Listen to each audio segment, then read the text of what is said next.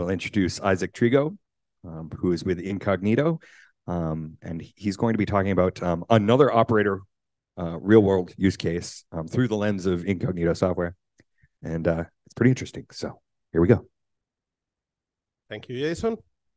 So indeed, today we will talk about this use case in a Tier 1 mobile network operator in America. We'll talk a bit about fixed wireless access, which is the main use case that this operator was looking into. And as Jason mentioned, I've been with Incognito software for a bit more than 5 years now. I take care of the pre-sales activities. For those of you that are not that familiar with Incognito, sometimes we do too good of a job while honoring the name of the company. We are a Canadian company that is focused on the OSS software vendor for more than 30 years, with both customers and deployment services organization all across the globe. We have been pretty much since the beginning looking at the areas of device provisioning, device management, which is where the large majority of our customers are.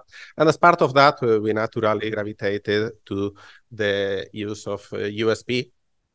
What was it? I think 5-6 years ago. You may have seen some of my colleagues in these summits earlier on. Not much more to say about it. I know that everyone is probably a bit tired about hearing too much sales pitches and too much repetition somehow about some of the concepts. We heard a lot about them yesterday and a bit more today. So I will try to be light on that part. We'll speak a bit about fixed wireless access, the market opportunity, the typical challenges that are needed, the evolution, the expectations for the future as well. And then we will focus on this Tier 1 in Americas region, where we have deployed a USP large environment with our Incognito DX solution. We will be looking a bit in detail into the use cases around the device management, troubleshooting, telemetry. It will not come as a huge surprise based on the conversations that we have had right before the break. But it's good to see more and more of these deployments coming out in different regions as well, and with different technologies. So absolutely. If time allows, we will briefly talk also around the next steps, the opportunities that are open for this type of deployment, in particular around the fixed wireless access scenarios. And we will close. If people is in the right mood and not too tired, not to nap before right after the lunch, hopefully we are able to keep it that way. Fixed wireless access, an area that has grown significantly in the past 3-4 years.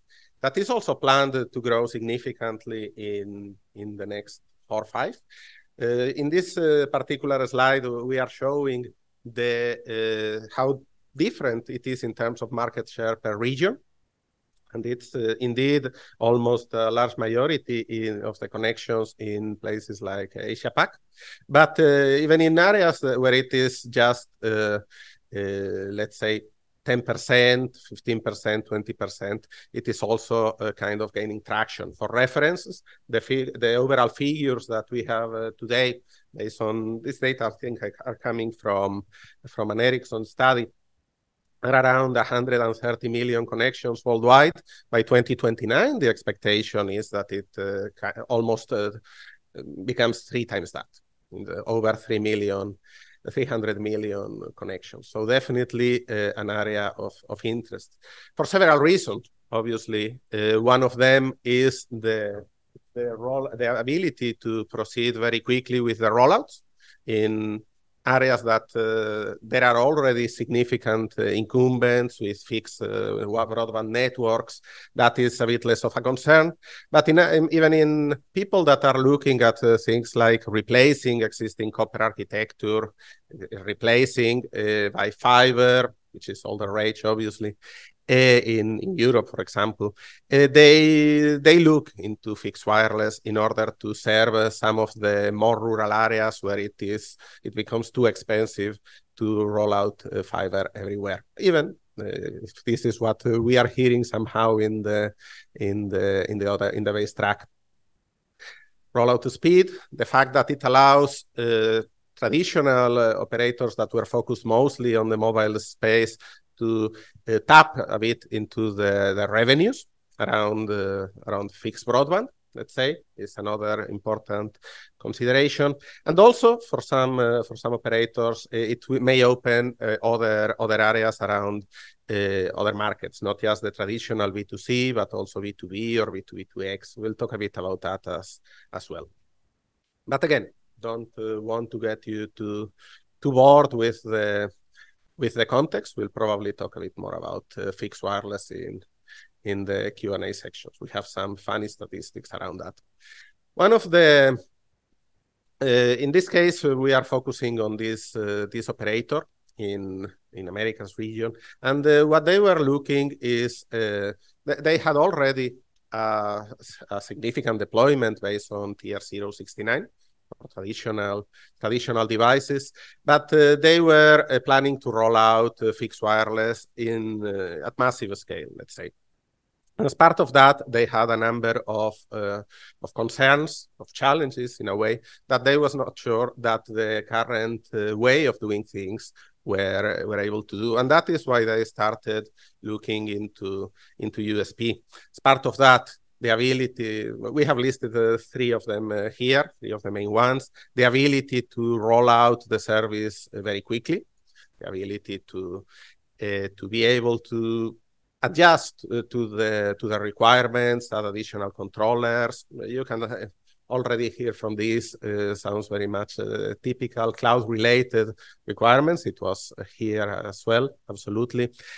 The expectations around service quality around fixed broadband. I mean, even if it's delivered through the mobile network, something that I was surprised when researching for this presentation is that the expectations in the subscribers around the quality and around the price are actually quite high for fixed wireless based on the changes in technology. We are obviously not having to go through the 2G, 3G networks.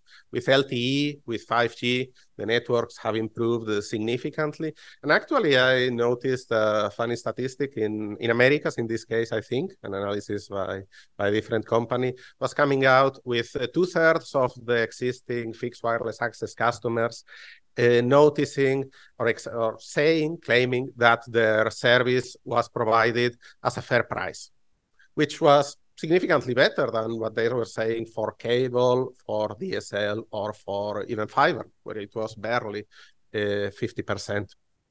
So yeah, the expectations in terms of being able to keep that quality high and all the ability to perform all types of traditional diagnostics, traditional tests, automated flows around that, and definitely keep track of the different parameters in the network. They were important for that, and also very specific, not only specific around fixed wireless access, but as well the ability to have a very good visibility on the location of the CPE. These deployments make sure that the connection to the mobile network when deployed in the household is optimal, let's say, and it also provides decent connectivity for the Wi-Fi and be able to detect properly if the device is actually moved. We will not talk about it today. It was not really a priority for this initial scenario, but we have other customers that are extremely concerned about keeping track of whether the devices for fixed wireless access are actually deployed in a fixed basis, or if they actually are being moved across the city or other cities in making use of the somewhat cheaper plans that normally operators sell. But again, this is not something that we'll talk here today. We will see a bit about how all this information obviously fits very well with the capabilities that USP brings around near real-time or real-time telemetry and bulk data collection. I'm not going to go through this slide. I don't want to make sure that everyone finished soundly asleep by now. But I like it because even if it has tons of text, it is basically pretty much a rehash of an internal slide that our customer was making in their research of continuing the trend with TR-069 that they started some time ago, or moving into the TR-369 bandwagon. And obviously let's say, the benefits, we have talked about them a number of times yesterday and today. I'm not going to be emphasizing them a lot, only mention perhaps that from their perspective, the main ones, the main considerations that they were taking when eventually deciding to pick USP were around the ability to capture massive amounts of telemetry information. In this case, the much lower overhead that they were able to get in terms of the communication when compared to TR-069. In this case, they were fairly early determined to go with lightweight version with MQTT.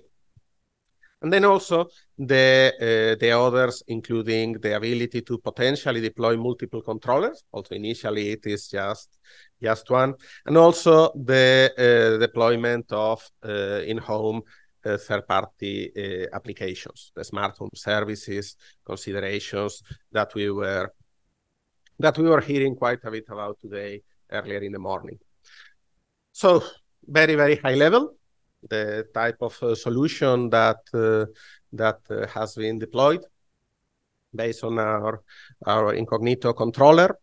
In this case, initially for two vendors, two different manufacturers that are supporting USP for this particular operator. In this case, the initial rollout was, I think, right below 1 million devices. It is also increasing, so that's already a significant deployment.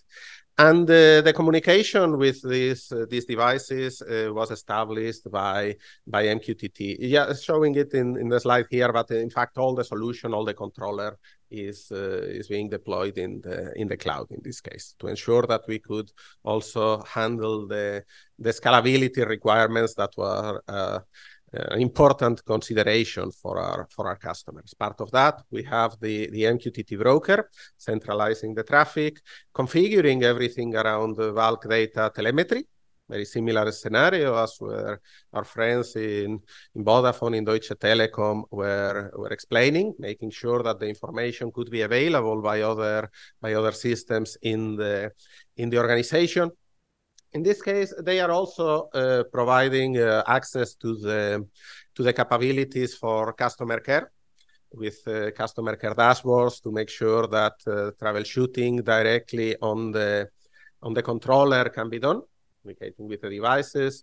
We'll talk a bit about the specific scenario later and about the specific KPIs and information that is important. You can imagine it is in a way fairly standard for fixed wireless access deployments, but nonetheless, it is good to see that the deployment in USP also bring a number of advantages. We added also the ability to measure these KPIs, to speak about them, and importantly, and based on what I'm hearing, it's probably one of the very first deployments with the software module management in the application. In this case, not for a third-party application. Actually, this customer decided to work on their own internal application first, keeping always the opportunity to expand and potentially include additional services going on later. And that's actually, we'll talk about it, one of the areas where there is possibly an expansion in the works, let's say. Obviously integrated with the overall ecosystem and the service provider, APIs, single sign-on. We already spoke about the telemetry collection, and allowing them to focus on these let's say, 2-3 main use cases that they were looking at. In this case, device management or traditional device management, you could say that it's kind of implied. These are devices that were not being managed by TR-069 before, that are starting straight into USP. And so the obvious considerations about the initial bootstrap, the initial, let's say, things like firmware upgrades, all of that was also having to be included in this case. And as we were discussing, no conversation whatsoever of losing functionality or anything like that. Everything that TR-069 allowed, and then some. In this case, focus as part of that things like diagnostics and troubleshooting, obviously a key scenario, management of the Wi-Fi, the WAN and LAN networks, speed tests, all of these things, and always based in the TR-181 data model, of course, and with a bit of a focus, if you want, on the fixed wireless access specific capabilities, the specific dashboards to measure the information coming from the device in near real time, information about the quality on the mobile network, all these key KPIs about signal strength, signal ratios, noise, all of that information as well about the specific connection, kind of the areas, the cells in the mobile network, APN, that the device is connected is also part of that. As part of this, having the ability to understand this information. In this case, I was commenting with Jason right before the start that it is funny in a way how the considerations around user consent and opt-ins and opt-outs are seen a bit different in Europe and across the pond. It was not something that this particular customer was focusing too much. I think in a way they accept all terms and conditions by default are made simpler in their side, let's say. But yeah, so at a very high level, just to give an idea of the type of thing that has been built, that is being used around these lines, and just keeping, am I with time? Not terrible, I suppose. Keeping also as a foundation for the future. This is actually a scenario that we are looking at in last years with the Telemanagement Forum as part of the Catalyst program, where also fixed wireless access has a significant impact in this case for B2B customers, where the scenario was around providing kind of, let's call it mini SD-WAN, where the providers could have kind of an improved guaranteed type of service quality, where one of the options in order to provide the service was around fixed wireless access, the alternative being fiber. So that things like when there is a detection of not even a total loss of the service, but also even a simple degradation on the quality as measured from protocols such as IPFix, as NWDAF, in the mobile side, the service could automatically detect how to best provide the service and how to best ensure the SLAs that are guaranteed for the customer. Again, based on the type of USP controller that we are discussing. At the same time, obviously, we were talking. I have not included any specific slides, and we are getting close to the end of the allotted time. But obviously, all the scenarios around deployment of third-party applications. We have been hearing earlier in the morning today from some of our partners, Domos or F-Secure. We have a few others as well, where we have worked, just not in this particular customer yet, to deploy their applications as part of value-added services or for enhanced troubleshooting in some scenarios. But it's something that is definitely being looked at, let's say, as additional next steps. And yeah, don't want to to keep the session too long, focus on being kind of straight to the point, just a quick recap, reinforce the message that USP is here. It is no longer something that was planned for the next few years, as was kind of the way for some time already. We are starting to see, and it's good to see more of those from the sessions earlier today, real life production deployments in tier one operators that make use of the benefits of USP, and that also help us with promoting the benefits of the protocol as part of supporters. And the key consideration, again, the ability to scale very quickly, to react very quickly to whatever the workload is. In this case,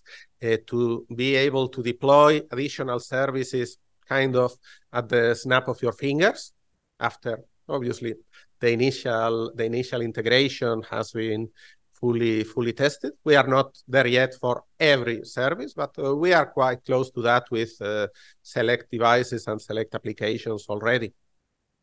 The ability to have this razor-sharp view, X-ray view, if you want, borrowing the term from my colleague, about everything that is going on in the household, not just in the main gateway we are discussing. There are the ability also to receive information from other elements, extenders. We were hearing about fiber to the room in the other sessions around the master slave ONTs. So that is also an important source of telemetry for the management and to ensure this, let's say, almost perfect. And I don't like the word perfect in terms of outcome, but in terms of good enough service for the end customer so that they can get the expectation at the price, at a fair price, which is a good scenario. And yeah, obviously in our side, I did not really go through that a lot. We were not the initial provider for TR-069, so it made it a bit harder for us to start this journey with this customer. And it was mostly the reason that they saw us as a trusted advisor for USP, so our engagement with the standards fairly earlier on, and the ability to provide a responsive, let's say, a solution to their needs in the OSS space. Also the fact that we were compliant enough with the requirements. It's not always the easiest to do business with tier one operators.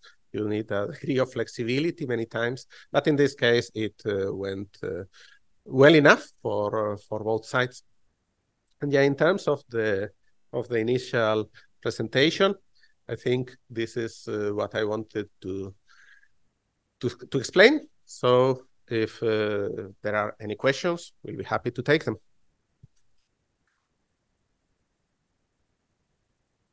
Any immediate questions for Isaac?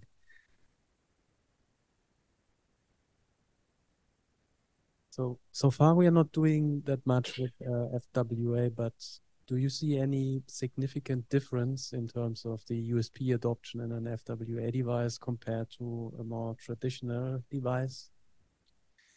In a way, it's the specific use cases that are a bit different. I think you were mentioning about other use cases. I think it was actually him explaining about how USP as an enabler of implementation, how to, let's say, simplify the inclusion of USP, justify the need of that. I think in this case, the need of a new service based on fixed wireless access was that naturally highlighted some of the benefits that USP could provide. Things around the telemetry that are not specific for fixed wireless, but also allow to convince the internal stakeholders in the company that USP was the right way to go. This scenario, same as for other cases such as what we were discussing about locating physically where the device is, potentially geofencing scenarios, getting the visibility in near real time allows you to react in very quickly and very conveniently if, in this type of scenarios in fixed wireless. Anyone else? Thank you. I have a question about sort of the clash of two domains here, right? Because you have the entire mobile world and their protocols and their infrastructure that is now, that's what we're dealing with in broadband form, especially in the WWC group. But I'm just curious about your real world experience in that area. Was there any sort of legacy, management in that area that people kind of push back on rather than doing USP on the fixed wireless access? No, in this case, they were, saying that there was no pushback at all is probably an overstretch. There was a long internal process of deciding, reviewing internally. They did it in a pretty much autonomous way with limited amount of support and consultancy needed on what USP provided. But very quickly for what we could expect in these situations, very quickly they were convinced that USP allowed them to do things that they could not do in any other way. What were those things? I don't think you have heard about them this summit, Jason. Happy to go through them if people need a quick refresh. I'm sure that it will make sure that everyone can have a proper nap right after lunch. No, I only say that because, it's like we're always trying to figure out how to tell the story a little bit better here, right?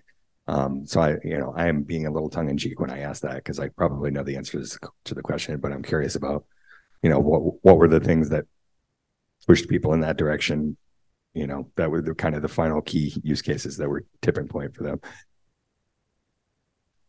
Right. I mean, in this case, I think to some extent it was also a bit of let's say, not a complaint, but a perception that the previous vendor they were using may not have been as reactive in addressing some of the scenarios. So that can sometimes confuse the lines into what it is that is a limitation of the protocol and of the technology versus what it is more an organizational issue. Right. So that's another angle that played a role here.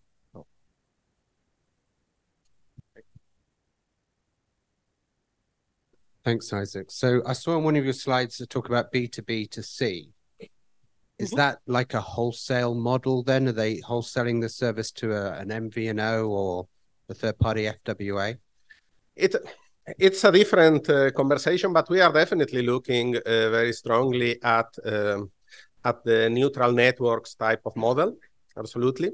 And actually, there were very good conversations about that yesterday at the end, I had to leave this one for a minute. Apologies for that. About how to set, for example, the limitation between what the wholesaler is providing and what the different ISPs would be providing to the different customers. Because sometimes there can be discussion of trying to share a single device versus the probably a bit more clear-cut situation where each of the service providers, wholesaler or the smaller resellers, provide their own part of the network that they can take responsibility to. But absolutely, the ability to keep information from any of these boxes pretty much around telemetry, quality of service can help, even if sometimes you may end up with different platforms on both sides collecting information from different parts. Sounds like you covered my question in a previous session, so sorry about that. So I'll keep quiet, but thank you.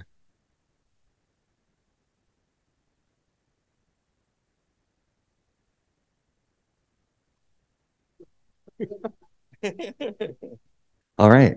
Thank you very much. Isaac, that was really awesome.